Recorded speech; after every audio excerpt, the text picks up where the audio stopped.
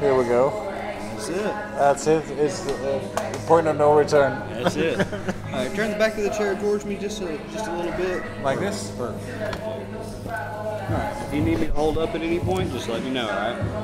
Do you think it's gonna hurt? Nah. But just adjust your arm or anything like that. Yeah.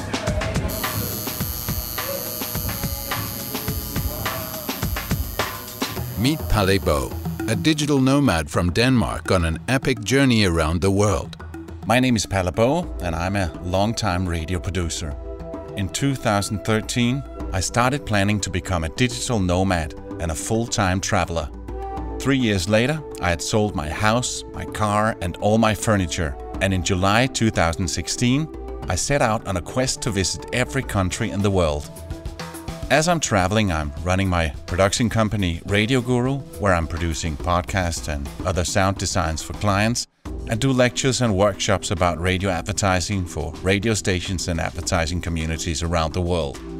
In this podcast, I'm taking you along on my journey, and I'm sharing my ups and downs and let you listen in to conversations with some interesting people I meet along the way.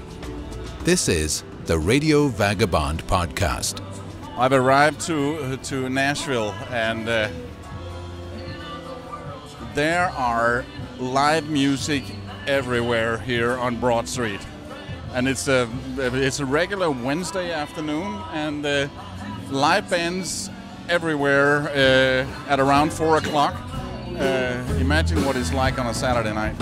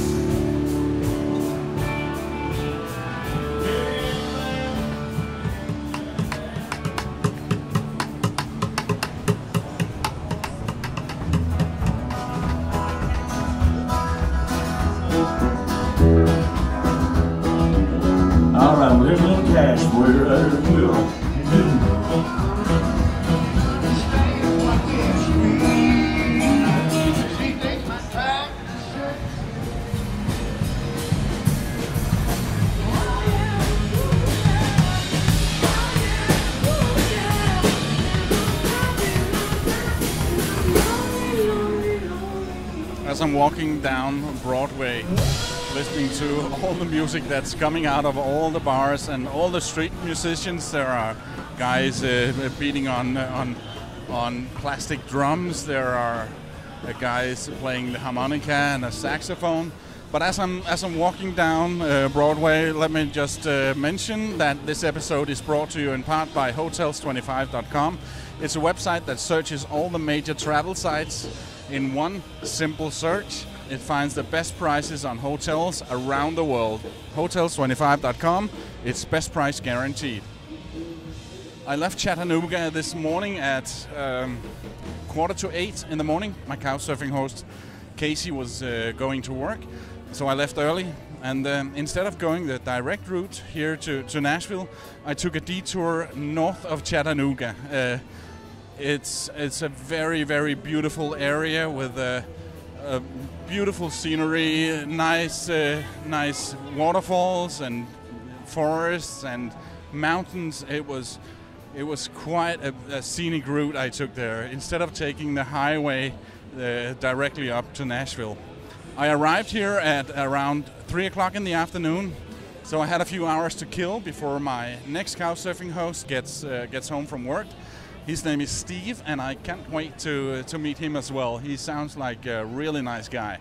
I'm staying here in Nashville for 2 nights before I head further north. I think I'll go into one of these bars.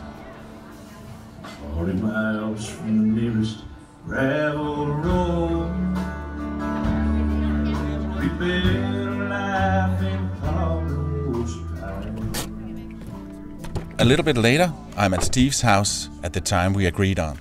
It's a house with a big lawn in a residential area around 7 miles north of Broadway in downtown Nashville. But I don't see Steve. I sent him a couple of messages that he doesn't respond to. He tells me later that was because he was on his bike on his way home at that time. It doesn't matter, I'm in no hurry, so I open up my computer in the car and starts doing some writing.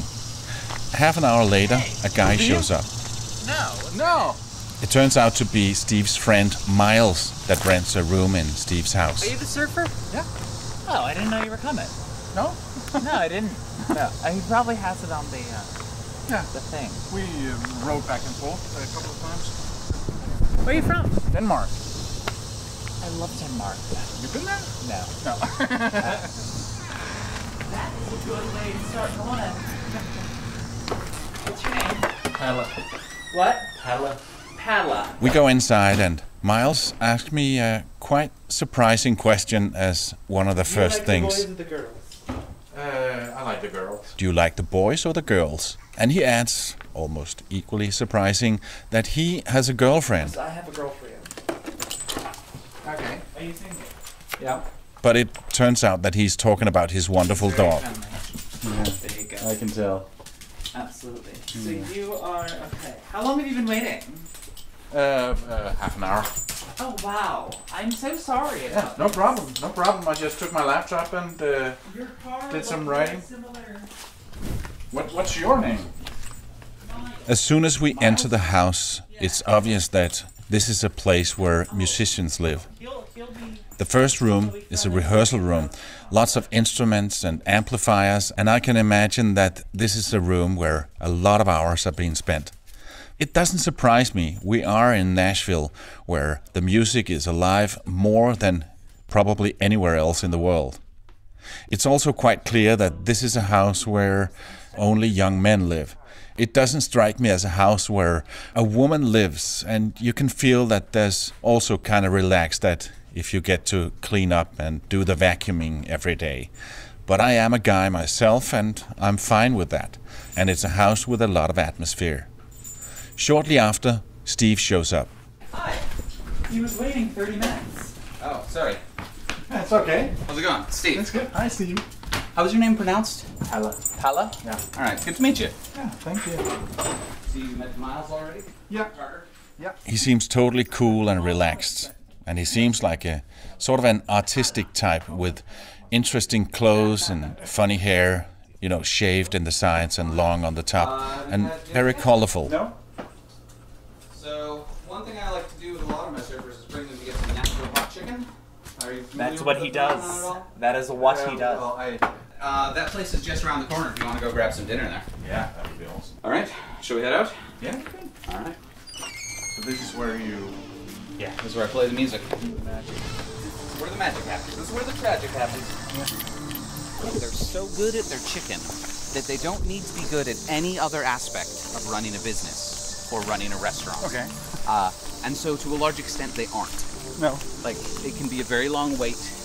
The place smells like nail polish from the salon next door. There are sometimes just days where you go there and they just don't have food because the delivery guys didn't show up. That's only happened to me once so far, but it was a little bit terrifying. And they sell chicken and sides, and the sides are okay, but they tend to add 30 minutes or more to your wait, and so they're not really worth it. No, okay. So what I always recommend doing is you go there, you order some chicken, and then you walk to like a fast food restaurant or a gas station for you know, drinks and sides and things like that. Okay. After a short walk, we reach Prince's Hot Chicken Shack, and we order our chicken and head on towards KFC for sides. So Steve, tell me about yourself. Hi, I'm Steve. I'm a Canadian by way of Wisconsin who currently lives in Nashville. Program computers, but mostly I try to play a lot of music. And you told me that you have several bands. Several. A glitch punk band called Regdar and the Fighters, a psychedelic band called Nuclear Bubble Wrap, an adventure rock band called Lipstick, and a fake punk band called Snake Vomit. A fake punk band. Fake punk band. We play like short grindcore songs that basically what happens is the week before a show, we go to a Steak and Shake or whatever, and we just sit down and we write down 40 to 70 song titles. And then the day of the show, we get on stage, and our vocalist will shout out one of those song titles, and then we'll play whatever we think that song should be. On YouTube, I find a video of Steve's punk band, Snake Vomit. You see a little stage, and the first thing you notice is a guy in a teddy bear costume. He's got a gigantic head on, and he's the lead singer. Inside the head, there's a microphone, and then he has the list of the song titles and a small lamp so he can read them. We are Snake Vomit! You wanted the best, you got the best! This first song is called Let's Get Ready to Mumble! Let's get ready to mumble! Let's get ready to mumble! Let's get ready to mumble! Let's get ready to mumble!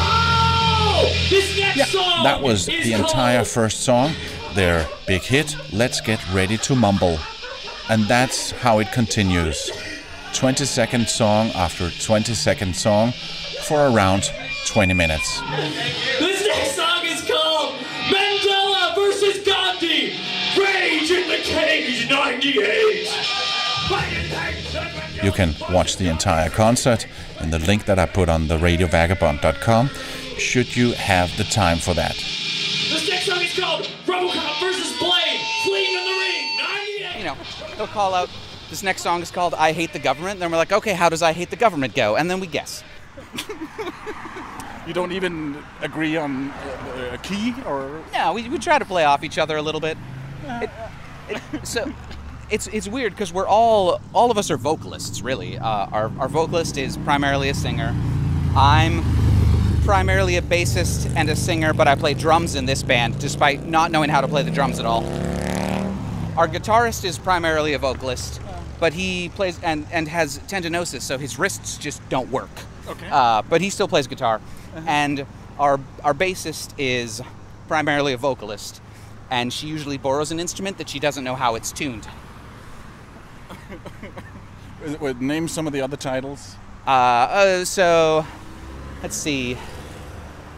We did a song called Nelson Mandela vs. Gandhi, Rage in the Cage 98. That was a good one. There's the ever popular I Got My Dick Stuck in a Bicycle, and the follow-up I Got My Bicycle Stuck in a Dick. RoboCop, the song. There's a lot of songs about bears. Yeah. Do you ever play a song and say, "Hey, that was actually quite good. let's do the same one again next time"? A little bit, actually. For some reason, for a while, we got hung up on the idea that every song with the word dark in its name is better with shark, or anything that rhymes with shark. So, we did Iron Maiden's Fear of the Shark. We did MacArthur's Shark. We did It's Always Sharkest Before the Dawn. And the first time we played one of those, the guitarist just played a and that became how all of those songs go. Death Cab for Cuties, I'll Follow You Into the Shark. All of these songs are 20 seconds long, and so in the 4 shows that we've played, I've got 200 different tracks on my computer. So I have my MP3 player set to randomize, and it's just constantly playing these, awful little songs. Like, this song is called More Doom Bears! More Doom Bears! And then we move on to the next song. This next song is called RoboCop vs. Batman, Frank Miller Kumite 98. But some of the other bands are melodic as well. Right. All And you of the play other in bands sync? that I'm in, write songs and practice and, are organized. You are listening to the Radio Vagabond podcast. If you like what you hear, please leave a review in iTunes. If you're listening on an iPhone, you can actually do it right there within your podcast app. The moment I realized I was actually that I was really a bassist, fundamentally, rather than just some guy who would play bass because that was the instrument that he had, was when I first joined the psychedelic band. I showed up to practice, and we played through all the songs, and the keyboardist / vocalist was like, "You're the first person who's ever actually learned the bass lines."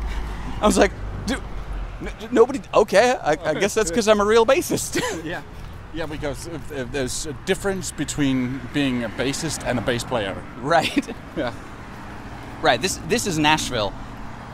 Every band, or 50% of bands, have a bass player who's a guitarist who just wasn't as good as the other guitarist in the band, so he had to play the bass. Yeah, that was me when I was in school. I ended up playing the bass in a big band, and I wasn't very good. They gave me sheet music, and I don't read it, so had to sort of work my way through it and then memorize it and pretend I was reading it. That's still how I deal with sheet music. Yeah. Radical dreamers, let's take a ride, let's fly away. Fly away. It's time to rise high above the clouds. So we just ordered some very spicy chicken. That's a local restaurant. Prince's Hot Chicken. How did that come about? The story that I was told is that, I forget his name, but the original Mr. Prince was a noted philanderer who cheated on all his girlfriends, came home one day at 6 in the morning and said to his girlfriend, 6 in the morning after being out all night partying, came home and said, "I'm hungry, woman, make me some fried chicken for breakfast." And she was like, "All right, that's it, I'm murdering this guy." And so she fried him up some chicken, and then she dumped all of the spices in the cupboard on it, and then handed it to him, and he said, "Oh, this is actually really good." And then he took the recipe, and it became a world-famous thing. And then we're going to KFC for sides. Right. Because Prince's is so good at chicken that they don't need to be good at anything else, which means that it's faster to order your food than walk to KFC and get fries there than it is to wait for them to make fries at Prince's. Can we get a large fries and a large slaw, please?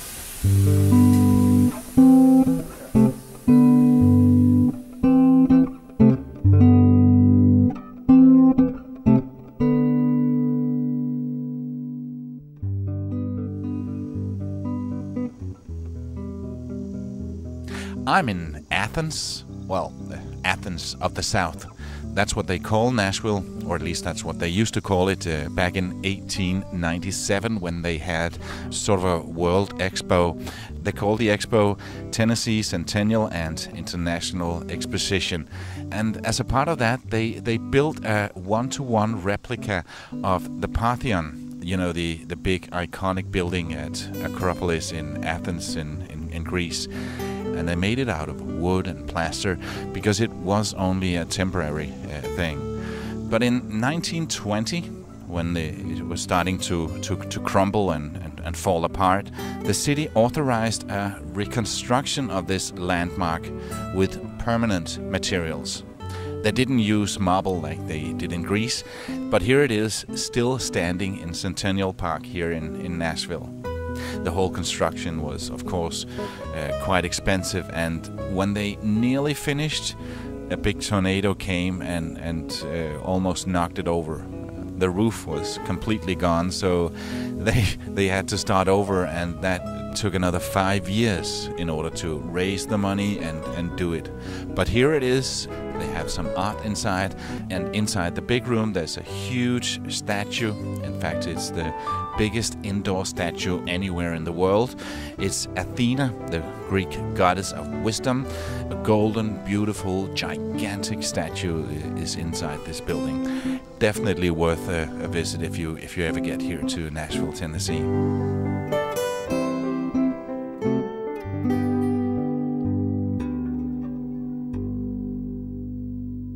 Good afternoon, Toastmasters and guests. I'm your opener today, and my role as opener is to allow us to transition. Today I've been visiting the local Toastmasters Club. That's an organization that's all over the world. It's sort of a networking thing where people gather and improve their skills on giving talks. I've been to a few meetings in Denmark, and when I was going here to Nashville, I looked up online and found this local Toastmasters Club. So I asked if I could come visit them, and they said yes. Will you do a talk? And I said yeah, why not?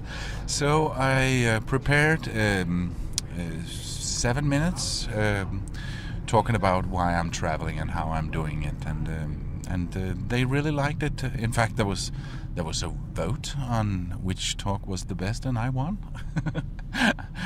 I am not saying this to brag, I'm just stating the facts.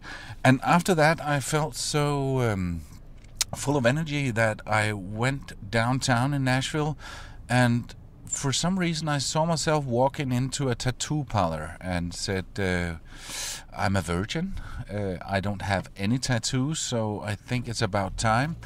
And so, in fact, I booked a time slot. In a few hours, I'm going back to this place and getting my very first ever tattoo. And this is almost as scary as doing the bungee jump in Macau Tower. Whew. Actually, it was Steve that recommended the tattoo parlor and told me that it was probably the best in Nashville. So I tell him about it when I get home. Steve, what have I done? I booked a time. For Tattoo. oh yeah, you booked it. Ooh, it's just about as scary as being on top of Macau Tower, leaning forward. I am so. Oh my God, I'm doing it. So I'm going back. They had a slot at 6 o'clock. So Yeah. a little bit later, I'm back at Black 13 Tattoo Parlor. It's big and nice and clean and seems very professional. My tattoo artist is called Nathan. He's a smiling guy with a big beard. He's got a big nose ring and huge earrings. You know, the ones that give you big holes in the ears. And then he's got tattoos everywhere, even on his bald head. He sits me down in a dentist chair, cleans my arm and transfers the artwork, which is a drawing that my daughter made. And then he puts on black rubber gloves and gets ready. Here we go. That's it. It's the point of no return. That's it. All right, turn the back of the chair towards me just a little bit. Like this? You think it's gonna hurt? Nah. But just to adjust your arm or anything like that. Yeah.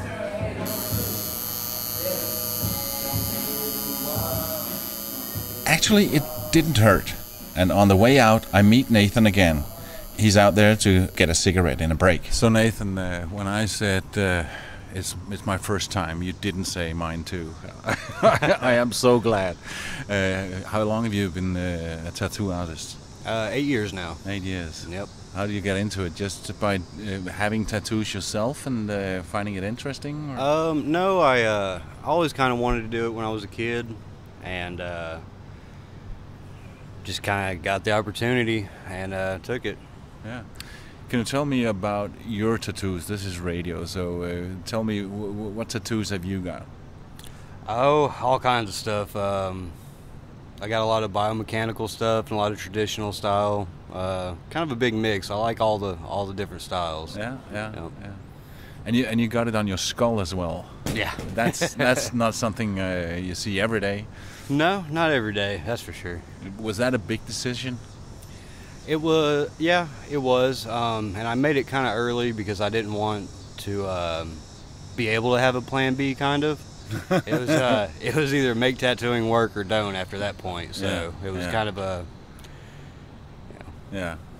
But you still have room for more, you told me. Oh, yeah. Oh, yeah. Always room for more. What are some of the craziest stuff that people have asked you to do? Oh, man, I've seen all kinds of stuff. Probably the weirdest thing was a woman wanted a cheetah on her butt line. Well, everywhere we put the stencil, she didn't like it except for where it looked like it was jumping out of her butthole. Oh my God. That one was a weird one. That one was kind of weird. But yeah, there's been a lot of them through the years. Oh my God. Yeah. But in fact, it was not as painful as I thought. Yeah, it's most people usually hype it up in their heads and have it worked up so bad that. Yeah, well, the only girl that's ever cried in my chair was crying before I turned the machines on. Yeah. Because she had just worked herself up and scared herself so bad. And it's like the dentist. The sound of a dentist drill is the same with the sound of a tattoo machine. Yeah. Oh, I love the sound. And then I head back to Broadway to experience the street after the sun goes down, and get a nice big beer after my brave and some might say silly decision.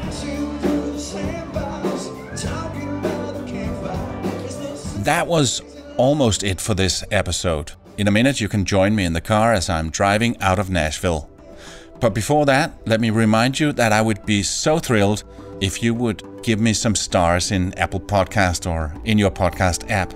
And if you have a few minutes, please write a few lines in a review. It helps other people find this podcast. You can reach me on mail if you have any feedback or questions or tips for me on what to see and who to talk to when I get to a new destination. I promise that I'll answer any email I get on mail@theradiovagabond.com. You can follow me real time, where I am right now, on the official Facebook page, facebook.com/PalaRadioVagabond, and on Instagram and Twitter as Radio Vagabond. Find all these links at theradiovagabond.com, where you can also see a lot of pictures, like the tattoo that is now permanently on my left arm. This episode of the Radio Vagabond podcast is brought to you in part by Hotels25.com. It's a website that helps you find the best prices on guest houses, hotels and hostels around the world in one simple search. It searches a bunch of the biggest hotel search sites in the world in one simple search, and that saves you both time and money. I had a couple of great days in Nashville. I made some new friends, my host Steve and his roommate Miles, and I also got a permanent souvenir that will remind me of my time in Nashville. It's a drawing that my daughter did a couple of years ago.